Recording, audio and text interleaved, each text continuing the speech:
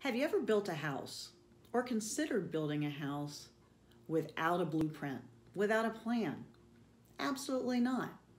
Odds are, without a plan, you'd probably have the roof shingles over in one area, the cinder blocks elsewhere, a whole bunch of cement on another part of the property, but certainly not something that would provide shelter for you and your family.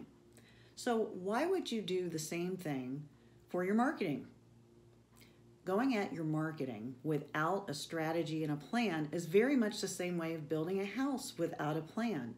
Would you have marketing? Absolutely. Would you have activities in marketing? Probably.